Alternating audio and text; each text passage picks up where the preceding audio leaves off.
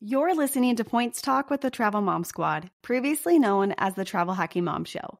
Follow the links in the show notes to stay up to date with what the Travel Mom Squad has been up to. Want to know what our favorite points are and the mini cards we have that help us earn even more of these points? Keep listening to find out. Welcome to the Travel Hacking Mom Show. We are three moms who've discovered how to leverage credit card welcome offers to get hundreds of thousands of dollars in travel expenses for nearly free. We've used credit card points and miles to take vacations to places like Hawaii, Paris, Greece, the Maldives, Italy, and so much more. And the best part? We each still have an 800 plus credit score. Imagine being able to book a vacation without having to check your bank account. It's totally possible, and we're here to show you how. Hey, I'm Alex. And I'm Pam, Alex's mom. And I'm Jess. We are Travel Hacking Moms. If you follow us on Instagram or read our blog, then it's probably no surprise to you that our favorite points out there are Chase Ultimate Rewards points. Not only that, there are two best ever offers on two of our favorite Chase cards that are ending soon. We are going to dive a little bit deeper into those later on. But let's just say that Chase has not only increased the welcome offers on them, they also decreased the minimum spend, which pretty much never happens. So these are definitely offers that you are going to want to take advantage of. The other thing is on Instagram, due to affiliate rules, because we have links for Chase cards, we are not actually allowed to say Chase. So you may hear us refer to them as the Blue Bank or the Paw Patrol Bank, which sort of has become an inside joke amongst travel hackers in the Instagram community, because when this rule first came out, I jokingly messaged Alex on Instagram and said, we should just use the Paw Patrol GIF from, the Chase GIF from Paw Patrol in our stories. Instead of saying Chase, we can just use that. And none of the parents, if you're, anyone who's not a parent will have no idea what we're talking about and will just be confused as to why we're talking about a bank named Dog. But we have a lot of parents who follow us and families who follow us, and we knew that they would instantly get the reference to Chase. So if you ever see the Paw Patrol dog in our stories, that is what we are talking about. Yes. So Chase is like the main dog in the show. There's a bunch of them, but he's like the main, most popular one. He's the police dog, and his name is Chase. So yeah, and my daughter is constantly like, Mom, it's weird that you're obsessed with Paw Patrol. And it's like, I'm not obsessed with Paw Patrol. I'm obsessed with Chase, the thing. And like, that's how I, communicate that. Exactly. My kids had a bunch of Paw Patrol toys from when they were younger. And we got rid of them, but I kept the little Chase dog to put on my desk. I love it. All right, so now we're going to jump into why exactly Chase Ultimate Rewards are our favorite types of points. So the number one reason is because they are easy to earn. There are so many cards that earn Chase Ultimate Rewards points. And so just the ease of earning them makes them really valuable for us. The other thing is you can combine your Chase Ultimate Rewards points with anyone else who lives in your household and also has cards that earn Ultimate Rewards points. So for example, if I had a Sapphire Preferred and my husband also had a Sapphire Preferred, or any of the other cards that earn Ultimate Rewards, we could combine our points across accounts for free. There's no limit to how many you can combine. And so it's really easy to combine those points into one account and book a trip. The other thing is that Chase is the only transfer partner of Hyatt, and most of you are probably aware that we are all Hyatt obsessed. So being able to transfer from Chase to Hyatt makes them super valuable for us. They have a lot of other great transfer partners also that we are going to get into more a little bit later in the episode. Okay, so let's go over the cards that actually earn Ultimate Rewards. Like Jess said, there's a bunch of them. The three main cards are the Chase Sapphire Preferred, the Chase Sapphire Reserve, and the Ink Business Preferred. These are marketed as travel reward cards that earn Ultimate Rewards. So the card we talk about the most is the Sapphire Preferred. So we're strong believers that everybody should have that card. We all have it, and I will have it forever and ever. And we'll get into a little bit more about that, why that is later. But they also have 4 cards that are technically cash back cards, but these cards can earn ultimate rewards and unlock a huge ability for you to earn even more points. So those cards are the Freedom Flex and the Freedom Unlimited. And then you also have the Ink Business Cash and the Ink Business Unlimited. And those last 2 cards, the Ink Business Cash and Unlimited, are the ones that Jess was just talking about at the beginning of the episode that have those amazing welcome offers. So currently it's 90,000 points. After you spend $6,000 in 3 months, it typically is just 75,000 points, and you have to spend $7,500. So much better offer, and they don't have annual fees. Yeah, and even at the 75,000 points, like I still always thought that those were amazing cards. And so when Chase came out with these offers, I had to do a double take. I was like, are they really like bumping this up and lowering the annual fee? But once this offer goes away, I'm still planning to have both of those cards in my regular rotation of cards to apply for because, like you said, no annual fee, a ton of Chase points, and yeah, they are just great cards all around. Yeah, they're great everyday spending cards. The other thing, too, is these offers are ending soon. We don't know the exact date, but if you're considering getting these cards, I would do it now. And if you go and you look, let's say you listen to this episode a month from when it aired and the offers aren't around anymore, 75,000 points at the 7,500 spending is still a great offer on these cards. We had never seen them go to 90,000 points before. So we don't know if that'll happen again. So if you're on the fence, I would totally still get these cards with their standard offer. Also, I know a lot of you are thinking, well, I don't have a business, but you probably do. Or if you don't, you should get one. You should think about selling on Facebook Marketplace, opening, having a garage, having regular garage sales, do something. And we have a post about can I earn a business card? We'll include that in the show notes. We have had numerous reports from people who have just opened up a business card. They're even putting down just a couple $100 of projected business income from it, and they're getting automatic approvals. So it is really the way to be able to have more points and miles, and especially have more Chase Ultimate rewards.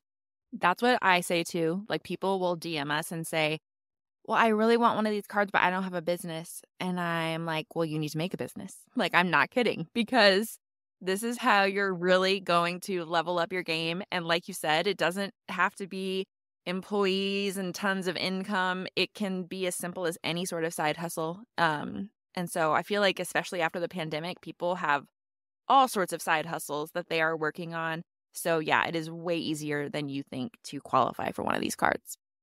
Exactly. Even something as selling on Facebook Marketplace. That was my first business when I started getting business cards before I was doing Travel Hacking Mom. And so it's pretty simple. Make sure if you're interested in this that you check out that blog post in the show notes, because it walks you through how to apply, especially if you don't have a business license or an EIN. You don't need those things to get a business card, and that blog post will go over how you will apply without having those things. Getting back into the cards here, those 4 cards, the 2 Freedom cards and the 2 Ink Business cards, none of those have annual fees, which is fabulous.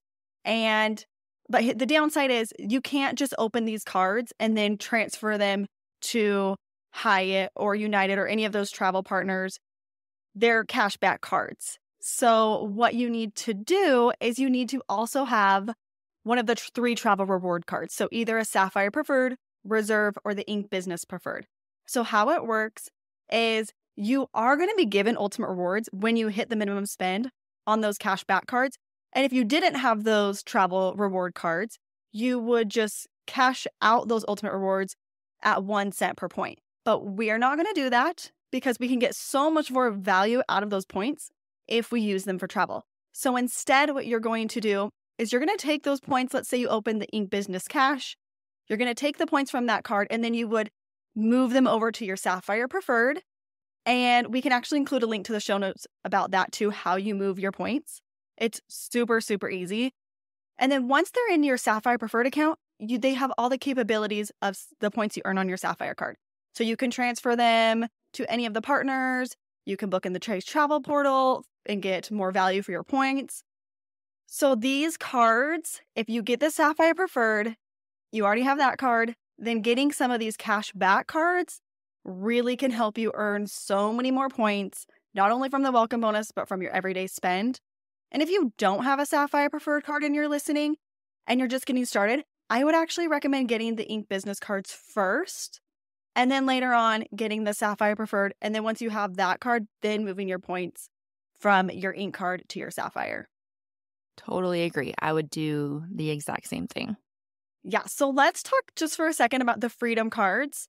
They're very similar. Standard bonus on these cards is 20,000 points after just spending $500. So super easy way to earn a nice free hotel stay by just spending $500. That's almost enough points for a Hyatt stay in Hawaii. So pretty cool that you can get that by just spending $500. But these cards, so the Freedom Flex has rotating categories. So every quarter you can go into your Chase account, activate. You just have to press a little button that says activate, and then you can get 5% back in certain categories. So I think this quarter it's at Target, grocery stores. I think it's those two. So it's up to $1,500 in spending. But if you max that out in a quarter, you're going to get 7,500 points for your everyday spending purchases you were going to make anyway. So we have the Freedom Flex. It's a key part. It's in my wallet all the time because I try to max out those bonus categories. The other thing that's nice about this card is it gets 3% back at restaurants. So it's a great card for restaurants. If you shop at the drugstores, you get 3% back there. So it's a really good all-around card. The Freedom Unlimited has the same restaurant and drugstore bonus categories, but instead of the rotating categories, it earns 1.5% back on everything. So that's a really great card because you don't have to think about it. That extra 0.5% really, really adds up. So I have both of these cards. They're in my wallet. My husband has both of them. They're in his wallet. So those are what really help us earn more points on our everyday spending. Even if I'm working on a minimum spend, I will still, if it works out, if the minimum spend isn't too much, I will still be like this quarter. I said, okay, I hand my husband the card. And I said, whenever you go to the grocery store this quarter, this is the card you're using. So he knows Freedom Flex is the card that he's got to use right now at grocery stores. So we love those cards. Yeah, so the Ink Unlimited is really similar, is like basically the business version of the Freedom Unlimited. And that one is also going to get you 1.5x on every purchase. So like Alex said, great for everyday spend, great for any categories that don't have elevated earning potential. Like it would be a good one to use on Amazon or, your utilities, like your electric bill that you may not normally earn more than 1x on. So that would be a great use of that card. And then the Ink Cash is probably our favorite business card of any business cards because it has no annual fee and it earns 2x at gas stations, which is great because there aren't a ton of Chase cards that earn more than 1x at gas stations unless it's one of those, Freedom Flex 5x bonus categories for the quarter. So the Ink Cash is my go-to for gas stations and also...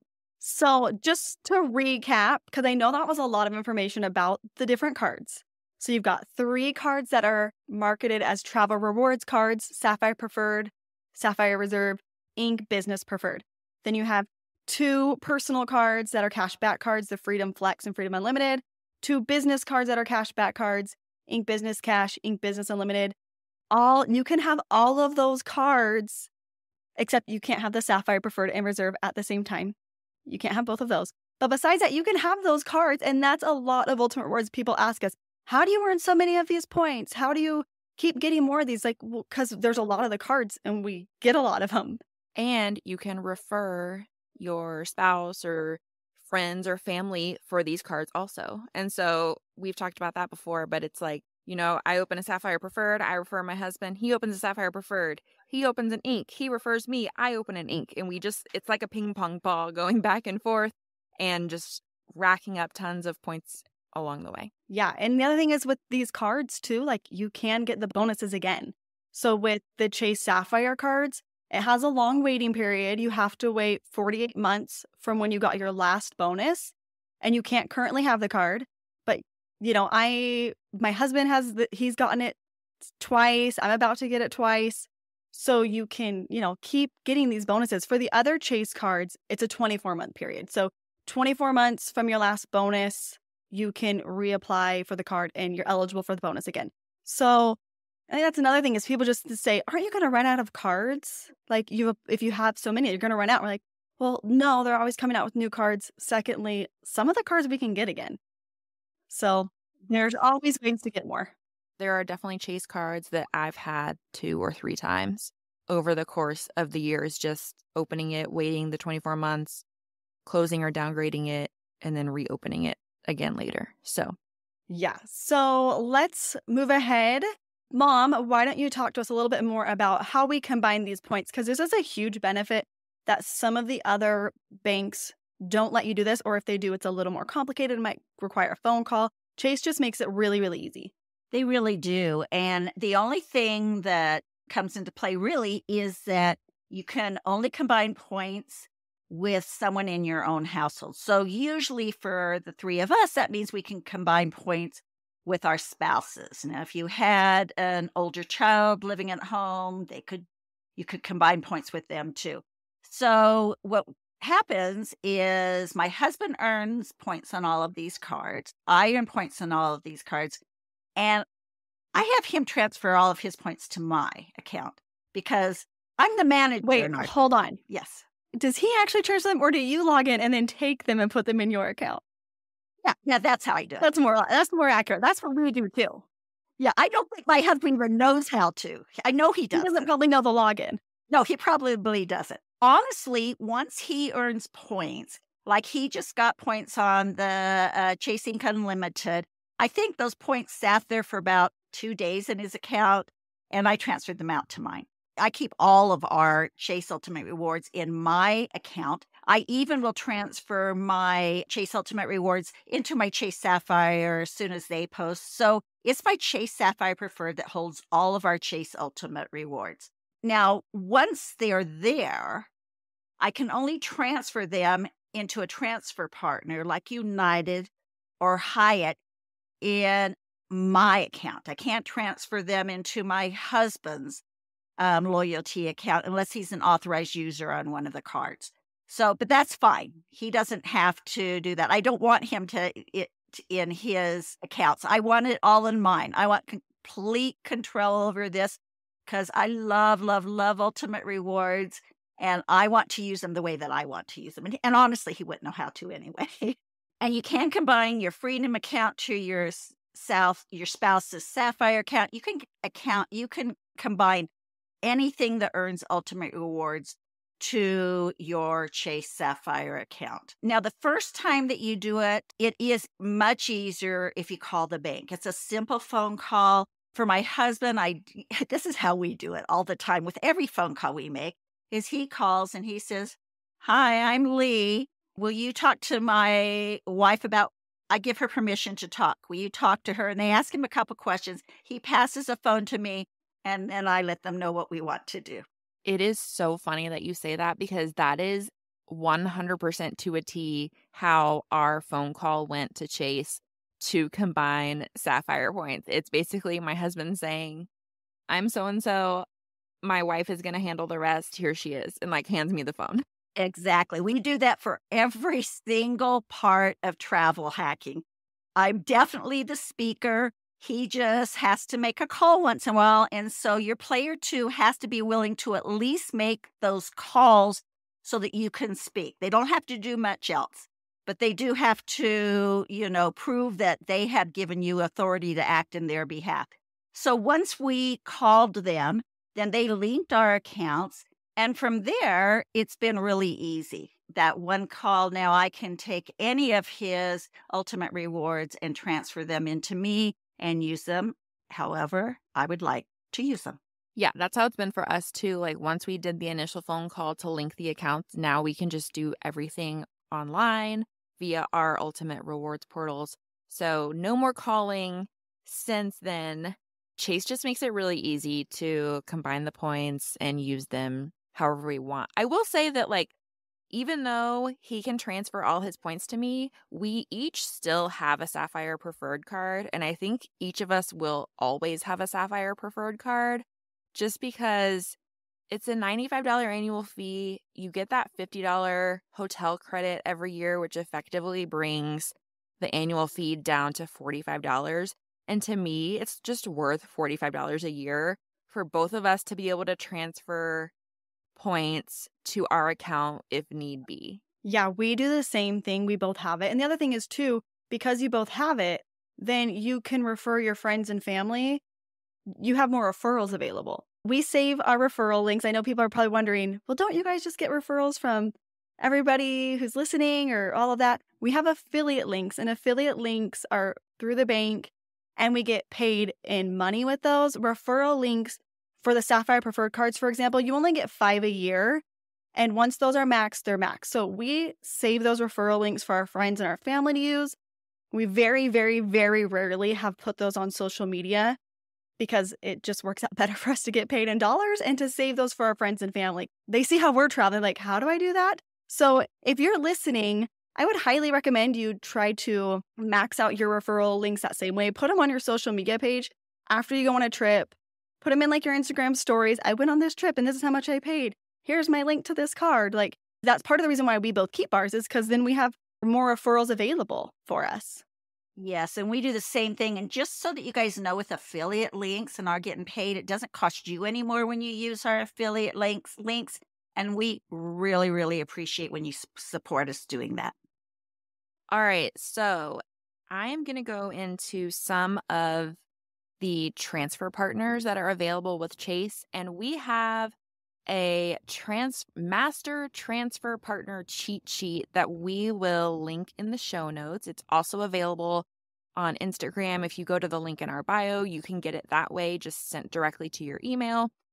But basically, it is a huge master list of all 4 major banks and all the hotel and airline transfer partners that you can just print out and have for super easy reference. But a few of our favorite Chase transfer partners are obviously Hyatt.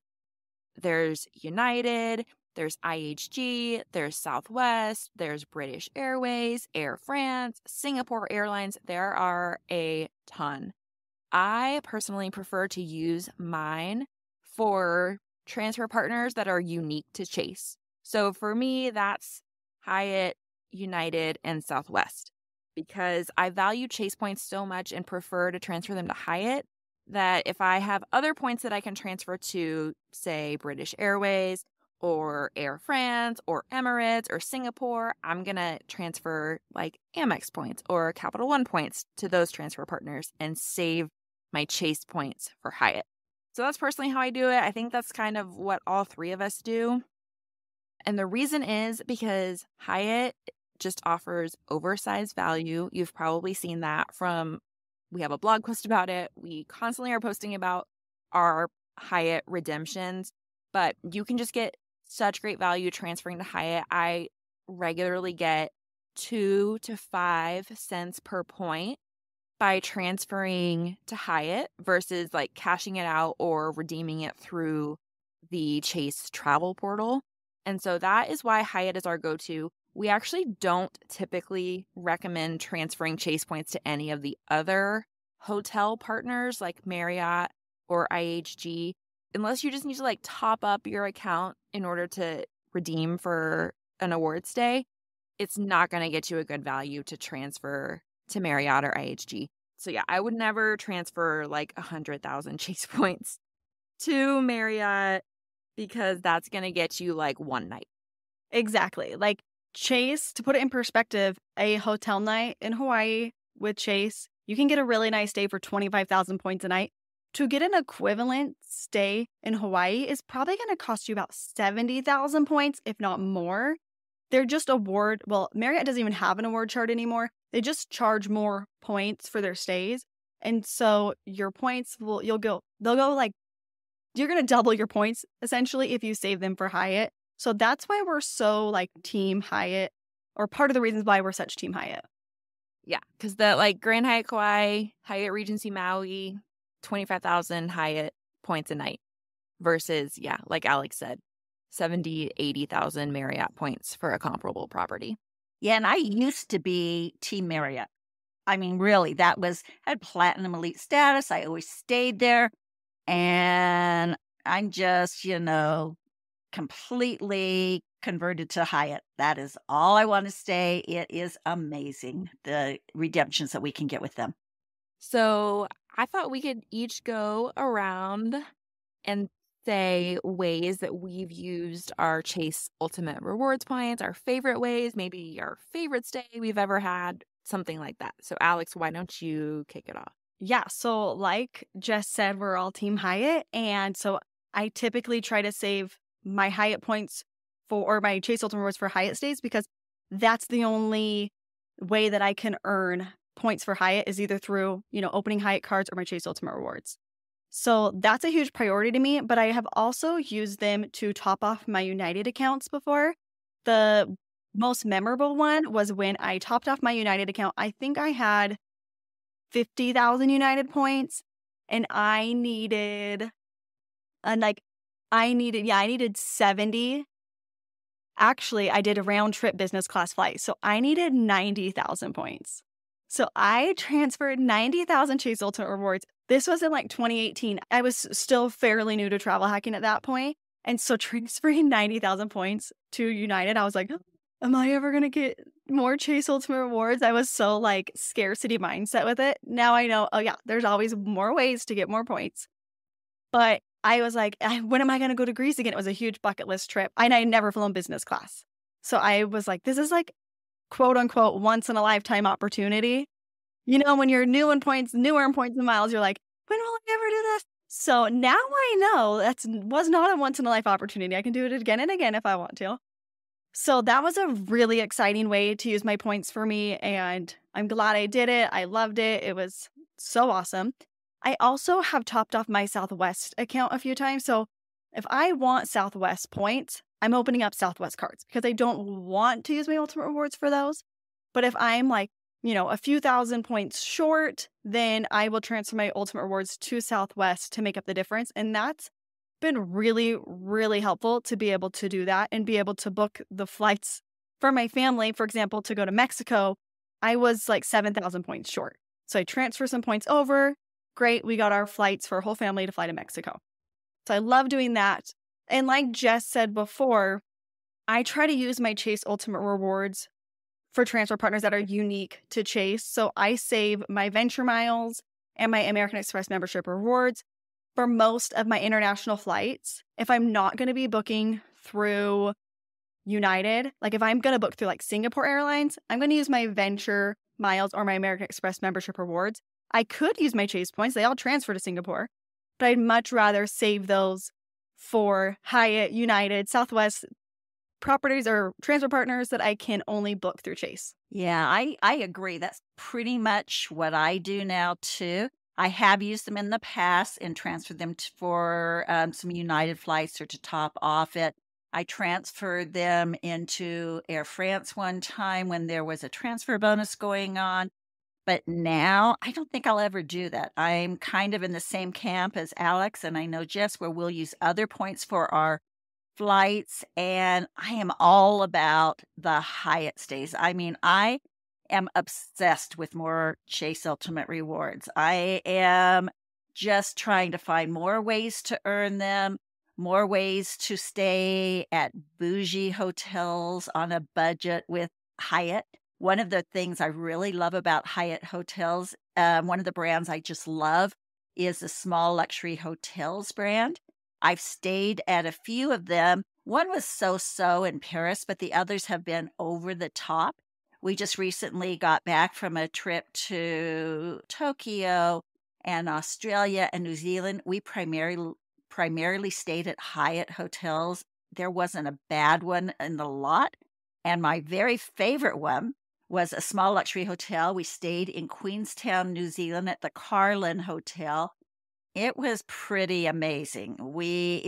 There's only a specific number, 12 rooms there. I believe they're all 1 to 3 bedroom suites. Ours was a 1 bedroom suite. We got, this huge living area, beautiful bedroom, huge, amazing views of the lake there. The huge, everything's huge and amazing, huh, today? When I talk about small luxury hotels, of course, it's kind of Pam talk, isn't it? I know. You're giving the airport lounges a run for their money with the Hyatt talk. Our deck, our terrace was really big. It had a seating area with an outdoor fireplace, a grill, our private hot tub, and the view was just out of this world. So that was really a nice stay.